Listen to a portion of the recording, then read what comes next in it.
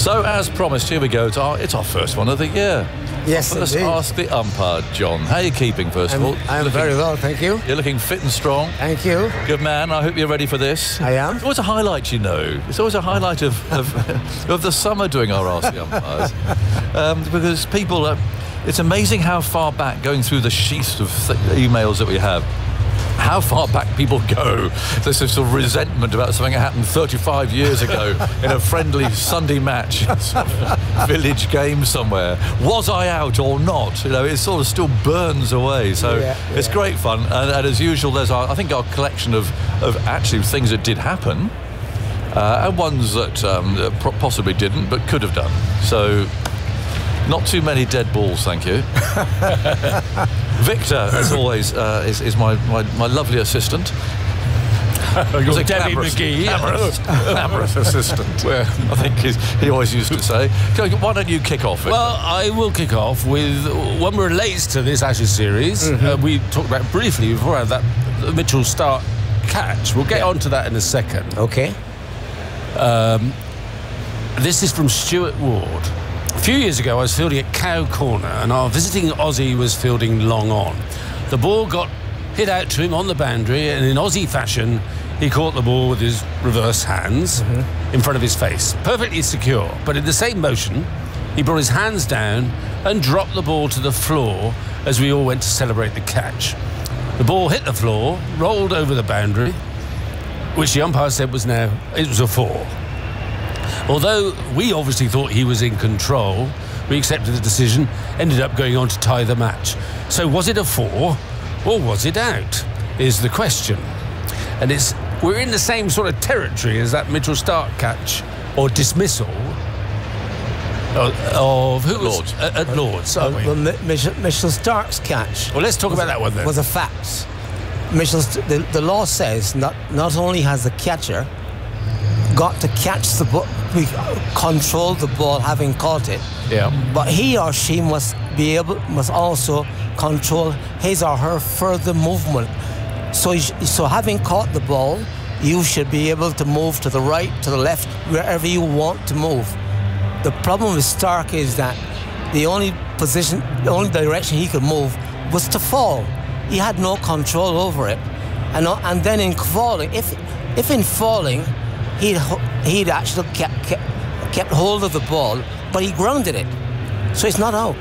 So Moreira's Erasmus on that time got it absolutely exactly right. Spot on. And it sounds, judging from Stuart's question, that the umpire was probably right to say really hard that when you it's can't not actually a see it, catch. isn't it? It is more difficult. What the umpire had to say to himself was, did he have control of the ball and throw it on the ground? Yeah. And obviously, it's a matter of the umpire's opinion. Yeah. And in his opinion, based on what he saw, he thought it was not. The ball was still live. And I suppose, if you're going back to that Mitchell Starc catch, is that if he was aware of the law and he was in control, he wouldn't have taken the risk of sliding along like he did. Yeah, and he'd have put his hand under the ball. Yeah. That's right. If he put his hand under the ball, he'd have been all right, but the ball was on the ground. From what I saw, it was clearly a case of not out. There was an interesting one involving Joe Root in the next game, who dropped a couple. He took a catch at slip, and immediately, out of frustration at the ones he had dropped, he hurled it to the ground. But that's different. He's got control of the ball, and he was able to throw it where he wanted to. So that was out. And there was no problem. There was no problem with his movement. His movement was fine. He was it was under control. And he had the ball controlled enough to throw it to the ground. He threw it to the ground because he dropped the ball before. Exactly. That's right. Yeah. Okay. Well, that's good clarification. Thank you. It's a good start, I'd say. So it is to do with your own movements, yourself as the fielder. You've got to be able to move in any direction you so desire, and the umpires have got to.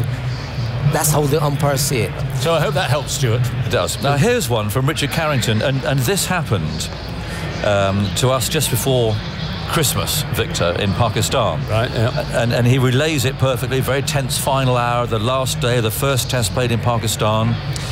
Jack Leach finally got that final wicket. The point was here. The sun was already going down. It was a fantastic scene, actually. It really was. I remember it so well. The sun starting to set. Pakistan running out of batsmen. When Muhammad Ali, the quick bowler, splendid name, he was one of the 2 final Pakistan batsmen at the crease. He suddenly left the field for several minutes. We assumed it was a bathroom break. But as the minutes ticked by, and this did happen. Yeah. As the minutes ticked away, the sun went down. It was going to be bad light, stop play. It was so tense as to what was going to happen first. Would England take the final wicket, or would it be too dark and the umpires would take them off? The England players are waiting, hands on hips. We in the commentary box saying, where is he? He just vanished. He just went off and left. So inevitably, and we did think about this at the time. We looked to ask you, how long could our old friend Mohammed be in the gents before you had to go and get him out, or can you time somebody out when he's already in? I mean, what would have been the scenario there if he'd locked himself away and didn't come out? No, you've got me really stumped there. Well, I've never heard that before. There's nothing in the laws of cricket. No. I mean, the umpire. If he did this, I mean, all the umpires could do, really, if in the final analysis, if he didn't come back, was to say that the innings is complete, forfeited. But it's not in the laws of cricket. No. There's nothing in the laws of cricket for that scenario. No. I mean, the umpires will have to go to the dressing room to see where he was. But if by then the sun has gone down, it's become dangerous, then it's all too late. Absolutely, you can't start the game when people can't see the ball. Flush him out, I say, John. So have you had a scenario where you were umpiring and the batsman said, look, I'm terribly sorry, John, I just got to go to the loo. I've got to rush off. I've had that. Yeah. I've had that, yeah. And you would obviously, as a humane sort of person, say, well, off you go, but quick as you can. You don't want the result happening on the pitch. No, but this did happen. Yeah. And it took some time for him to come back, and there was a lot of unease around what was going on. Because the sun, it was, that part of the world, it drops like a stone, doesn't it? Well, if you remember, there was the Test match in Pakistan before a few years back when played in the dark. Moin Khan, yes, the Pakistan keeper, was because they were struggling and England were winning the match, and he was walking from behind the wicket slowly to Waqar Yunus that were at the other end, deliberately to waste time. Steve Buckner dealt with that. Absolutely. Yeah. So this actually is a scenario that needs to be looked at, because if you're 9 wickets down, the sun going down, someone goes rushing off and doesn't come back. It needs to be. Right. That's going on a special file. Okay. This one is again something that relates to this series in particular. You know, there's been a lot of bouncers bowled, and we've seen Alex Carey sometimes. Unusually, he's standing on the leg side, say to a left-handed batsman, because he knows the bowler's going to bowl at leg stump or just outside, so he's looking for that leg side catch. But it also says you can only have 2 men behind square on the leg side in the laws, up post body line.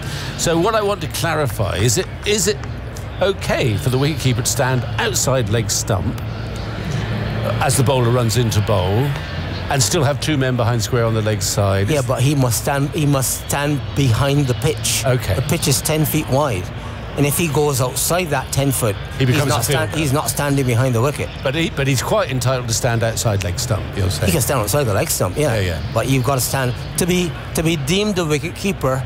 You must be standing behind the pitch, behind the stumps, but be in line with the width of the pitch. Okay. But on that subject, all the tail enders now are getting bounced, ball after ball after ball, and seemingly the umpires don't seem to intervene. But when you were playing, there would have been the odd moment perhaps where a tail ender in particular is getting bounced, and have you had to intervene, John? Well, I actually had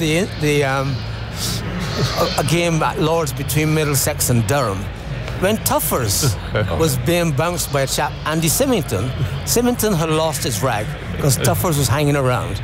Right. So he bowled back Tuffers 2 bounces in succession. So I said, that's the first one, that's the second one, that's it for the over.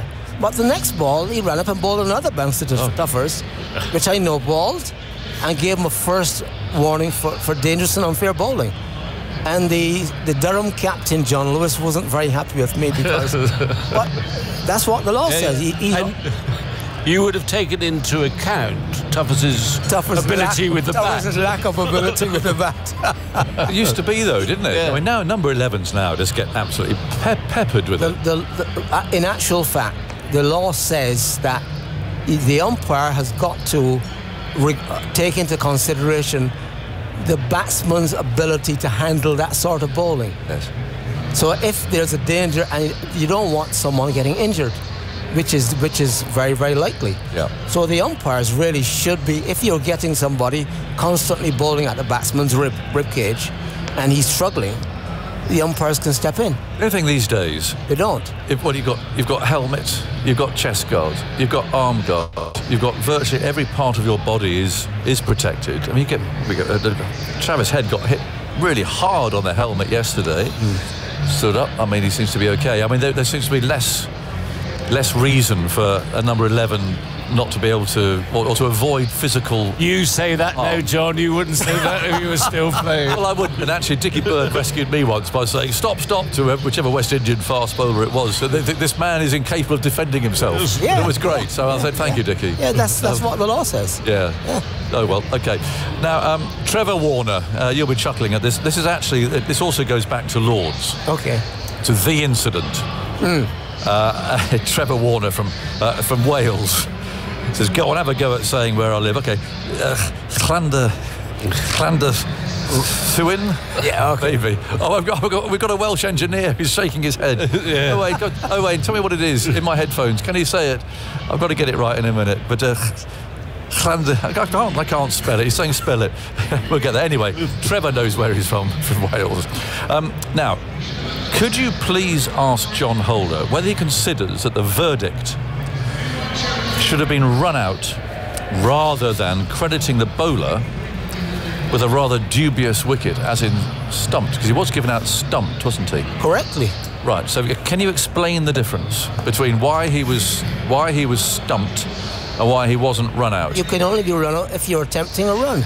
That's as simple as that. Absolutely. End of story. Absolutely. Right. So simple as that. Simple. Yeah. I mean, he wasn't attempting a run. No. He's wandering about. Any thoughts on spirit of the game, or does that put you? Got nothing to do with the spirit of the game. The problem at Lords and Headingley with the two incidents were a lack of knowledge of the laws of cricket. Because simple. They were. I mean, I saw the one at Lords as well. When at close of play, Ponting was raving about he knows several umpires who would have given it out. No, that's not true, because he controlled the ball, sort of, but he didn't control himself. Yeah. He fell on the ground and grounded the ball, not out. Okay. I've got one. Go ask this one as well. So it comes to John Shepherd, and we were talking about this again earlier this summer. Are fielders allowed to wear bucket hats while fielding? This is a new trend. You'll see the England players all wearing these bucket hats. There's nothing illegal about wearing a bucket hat. There's not? Nothing whatsoever. Is there anything illegal about any type of hat that you can wear when you're fielding? You can go in a sort of a... No. Because a hat can't give you an unfair advantage. Right. So a hat is just protection for your head. That's all it is. Okay, excellent. I'm a bit surprised they don't wear them, because we were talking about it with the fielding wall around Usman Khawaja at Birmingham. And they were just trying to put him off, and they're sitting there talking. So in my mind, I had, if they actually all put bucket hats on as well. You think they're a distraction in front of him? Well, that would really put him off. But anyway, so they could have done that. Well, as long as they don't, as long as the fielders don't walk onto the pitch, they can stand close by. Yes, no problem. With bucket hats on. Yeah, absolutely. Be quite a good sight, that. Go on, Victor. Okay, well, this doesn't have a reference to the current Ashes series, I don't think. This is from George, who's listening from home in Devon. But he says, growing up playing cricket in Essex, I remember a particular village green on the border with Hertfordshire, which had a road running through it inside the boundary. What I've always wondered is what would happen if mid-game, on a scorching hot day, a batter hits the ball in the air just as a convertible car with its roof down drives along the road intersecting the ground. The ball lands inside the back seat of the car. The driver, unaware, because they are blasting out loud music and can't hear what is going on around them, drives off and takes the match ball with them. What should happen? Does it count as a 4? Is the ball considered dead as soon as the motorist drives away with it? Yes. Keep up the good work. Yes. Dead ball. No runs at all. Dead ball. Well, we knew you'd get a dead ball in somewhere. Yep. That's it. So that's it. No runs. No runs. No runs. Just dead ball. Ball the ball again. Okay. Thank you. Fiona from Canberra. Let's not forget we're broadcasting to Australia as well. Hello, Fiona. I hope you're enjoying your night down there. I'm wondering what happens, and we had a case today actually, almost where this happened. If a ball struck off the ground, gets caught in a plastic bag that's floating in the air, and the wind carries it over the boundary, is that a 6 or is it a dead ball again? We had a case down here, this plastic bag was blowing around this morning, which maybe is what Fiona was thinking about. But it's again maybe an unlikely scenario, but there happens to be a sort of shopping bag or something in the air, the ball goes into it and the momentum takes it over the boundary. What are you giving? Well, I mean, that is a very difficult, because if because of the momentum of the shot, the umpire could say that that was a ball that carried the bag over because of the power of the shot. So I would imagine it would be a 6 runs. Gosh, I thought you'd go dead ball for that. No, I don't see how you can call dead ball. No. Okay. Excellent. Well, that's a first. He's rejected the dead ball conclusion. So it's this one. Yeah. Because I've often wondered about this. Paul Shawley, really interesting question. I've been wondering for a while, he says, where the match ball is kept overnight. Is it in a suitable environment relative to the match conditions? I think I know the answer to this, certainly when you and I were together, John. I'm going to say it was just stuck in your umpire's coat pocket overnight. Absolutely. Or whichever umpire is going to start the following morning, just put in his case. Just sit there overnight in the umpire's room. That's right. I wonder what happens now. Do you think it's under lock and key and all sorts of marks made on it? And I don't know. I mean, I worked with ICC up to 2010, and as far as I remember, the umpires just to put, because the umpire's room is locked up because of all the security now, the umpires would just have the ball in whichever umpire is going to start the following day.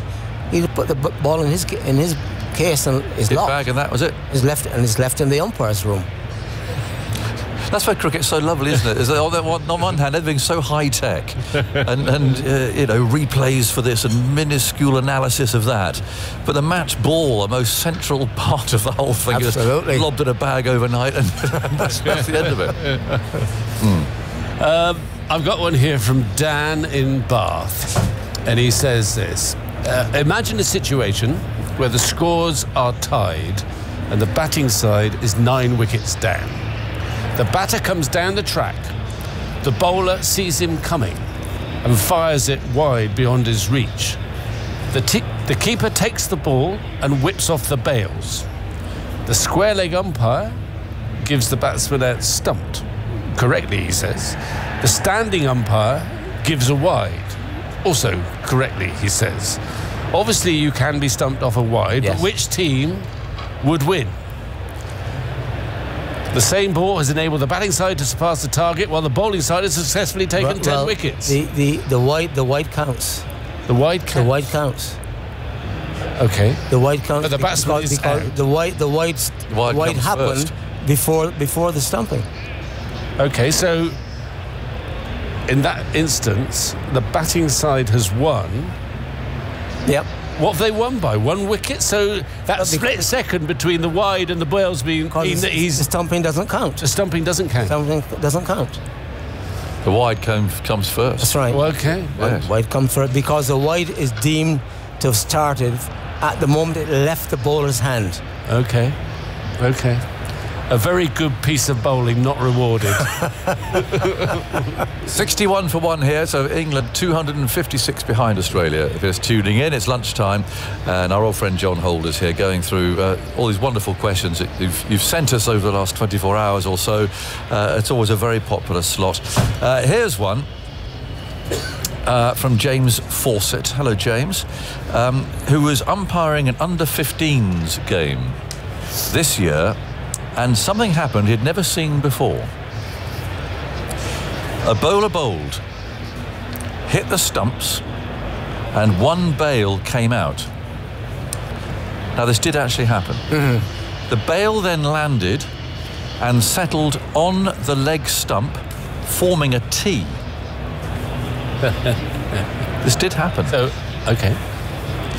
As the bail didn't settle in both stumps, I believe it was broken. But my fellow umpire, brackets, from the batsman's school, close bracket. A sort of Dickie Bird, really. Said not out. I acquiesced, but I felt that the bowler, it doesn't actually say from my school, close brackets, was denied a rightful wicket. Now, I mean, how did it land and forming a T? But apparently this happened. How do these bails have to be in a stump? The bail must be removed completely from the top of the wicket. So it could go up and land again, and the stumps have not been broken. That's right. The bail must be removed completely from the top of the wicket. James, you're wrong. I'm afraid, despite the square leg umpire being from the batsman's school, he was correct. Well, there you go. Thank you, John. Here's a quick one from Ian in North Yorkshire. Given the express pace and bounce from Mark Wood at Headingley, if a short pitch ball travels so far that it doesn't again bounce before crossing the boundary, this is the first bit, is it 6 byes or 4? 6 runs have got to come off the bat. Okay. So it's only 4. So, and likewise, he gives another example. If one of his dismissals had clipped the bails, but it was a no ball, and then crossed the boundary without bouncing, that would be 5 no balls. 5 no balls. Not 7. No, it's 5 because there's 1 for no ball automatically, plus the 4. Okay, but the non-bouncing ball that passes over the keeper and just keeps going and going, which is just about possible when they're bowling at Mark Wood's pace. It's still 4. It's still 4. 6 runs can only come off the bat. Okay. Yeah. It's apparently Graham Mackenzie. I mean, Ray Lingworth always tells a story. Oh, right. In a Sunday League game as well, of a short run, apparently at Lords. He pinged one straight into the sight screen. I mean, it's a long way to go. He's a strong man. But he had a really strong action. Didn't he? Huge shoulders. Yeah. Gavin McCartney, good morning, he writes. My question occurred in a friendly game a couple of seasons ago. The bowler bowled a ball and the batsman tucked into the leg side and took off for a run. Our fielder at square leg went like lightning, collected the ball and threw it towards the stumps at the wicket-keeper's end. While this was happening, the wicket-keeper raced up to the stumps and knocked one of the bails off. The throw from the fielder was a direct hit, knocking the other bail off with the batsman short of his ground. The square leg umpire gave the batsman run out. Is this correct? I was captain on the day and decided not to withdraw the appeal. Kind regards. So the bail one bail left on. One bail we left on. That was knocked off by the direct throw, but the other one was already on the ground. That's a good question. Ooh. One bail remains. You break. If you knock it off, you're out. You see? So if he the wicket's not broken with one bail on the ground. The wicket is broken. So then, no. If the wicket is broken, then you've got to pull a stump out of the ground, but make sure that the ball is in the hand that you grab the stump with. So on this occasion, with one bail left, does that? So I still haven't quite worked out whether he's in or out this point. He's out. He's not out because the only way he would have been out is if he'd struck one of the stumps that remain out of the ground. So you got to then pull it. Either strike it out with a ball, which you could if you hit it hard enough, or pull it out. All right. So one bail only left on the stumps. Yeah. constitutes the wicket having been broken. The wicket is broken. And so you've got to take the alternative, more complicated route of grabbing the ball and wrenching the stump. Or throwing it out. Yes. Oh, right. Throwing it, So he was not out. He was not out. I wonder if there was a bit of a rumpus, Gavin. You do say here, I decided not to withdraw the appeal, which suggests the batsman who was given out might not have been very happy about it. But anyway, that could do for another day. Thank you for writing. OK, I've got one from Graham Peters from Middlesex, and a lot seems to be happening here. The bowler, with his bowling hand, accidentally breaks the bowler's end wicket in his delivery stride. I told you there's a lot happening. At the same time, you notice that the non-striker has left his crease. You call and signal no ball. I presume because he's broken the stumps, is that right? The striker hits the ball for 6. Hang on, he says now you signal no ball and a 6 followed by a free hit. He must be playing some sort of one-day game, this. At this point, however, forget that last bit, I think it complicates it. The fielder appeals for a run-out. What do you do? That is no ball followed by dead ball. Ah, that solves it. So that ball, once he's broken the stumps, it's the bowler's end umpire calls the no ball. End of that delivery, as it were. So you call no ball and then dead ball. So the fact that he's hit it for 6 is irrelevant. Absolutely. Because once he calls no dead ball, nothing else can happen. And life is much simpler after you call dead ball. Yeah, it is. So the 6 and everything that happens after that don't matter. It doesn't matter. What about the notion, though? What about the run out? It's called dead ball, so dead ball. But ball is dead, so there's no run out. Yeah, but the bowler, wittingly or not, by mistake or accident or not, has broken the stumps with the ball in his hand as he tries to deliver. Like a sort of what we used to call a mancab, is a run out of the non-striker. He didn't mean to do it, but nonetheless he has done it. But the non-striking batsman is out of his ground. Can he be run out? You have to appeal for one of those. You have to appeal. Okay, let's say you appeal. Once he has broken the wicket. Yeah. The ball, the umpire, it's no ball, immediately dead ball. Nothing can happen. For breaking the wicket in your delivery stride. But but then there's a sort of grey area between when you try and run someone out who's the non-striker, you are kind of in your delivery stride, aren't you? No, but that is different from delivering the ball. That's totally different from delivering the ball. This, I think, is known as the Steve Finn rule, isn't it?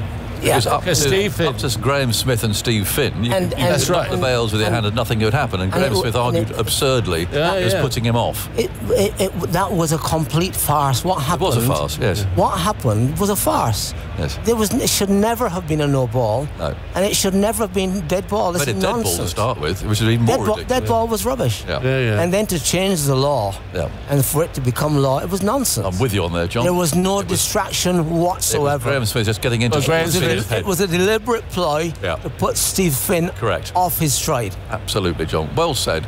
Andy Kirby in Carmarthenshire. I once bowled someone out in a match in Swansea, but the ball went through the stumps. It hadn't been set up properly.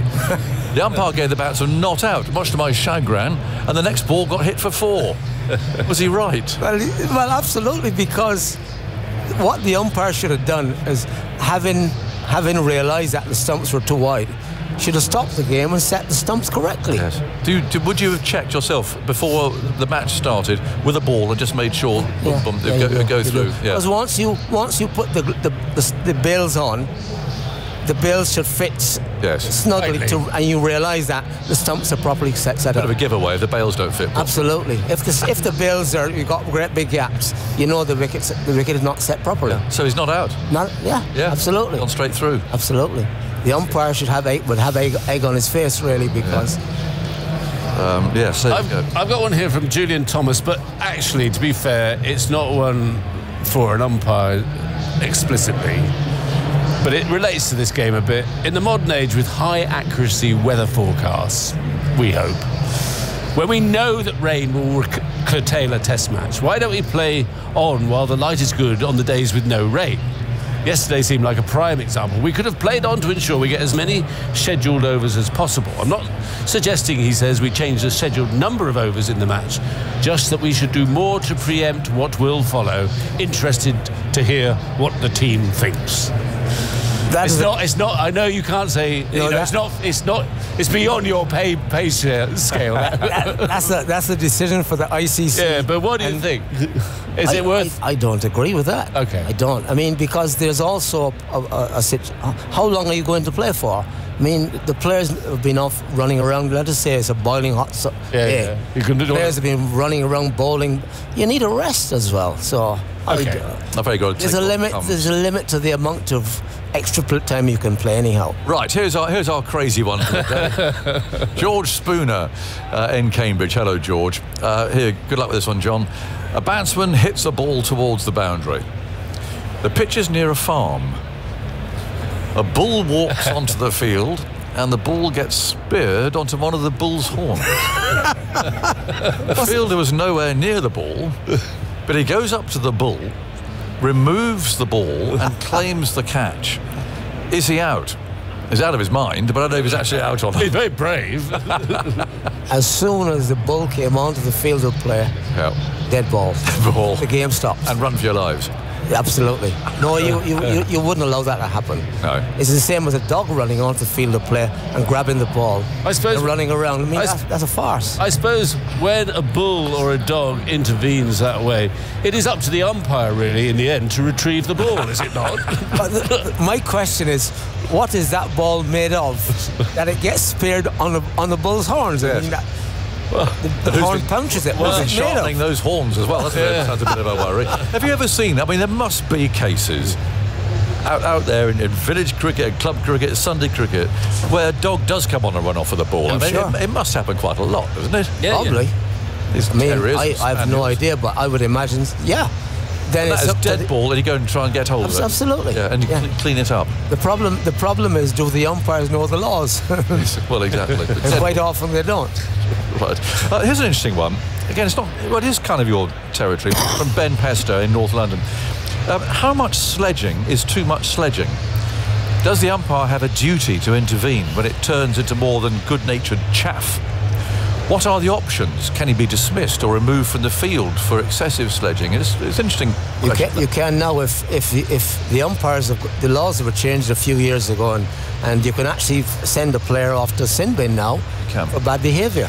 What you deem as bad behaviour, yeah, absolutely. How long for? At your own discretion, you send him off. You can send him off for the rest of the innings if the transgression is serious enough.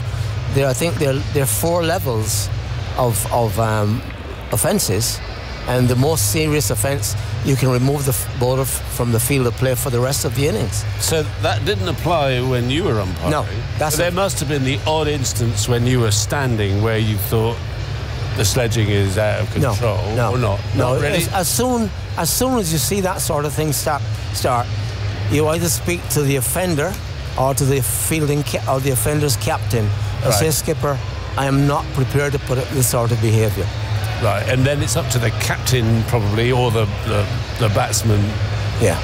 Usually the fielding captain. Fielding captain. And you would depend on the fielding captain to take responsibility. That's right. For the behaviour of his team. Last one as the fielders come out from Alfred Simons. During a game, our bowler was taken away by police for questioning halfway through his over. Should they have waited till the end of the over, John? There's one fielder finish on. Thank you for all your suggestions of the various scale of experiences that actually happened. And I'm particularly interested by that Muhammad Ali one. Yeah. And the fact that the number 11 can start his innings, disappear to the gents and not come back. That is not covered in the laws of cricket. They can't get him back out again. That seems remarkable. OK, thank you, John. Lovely to see you. Really is. Come and see us again next year, for sure.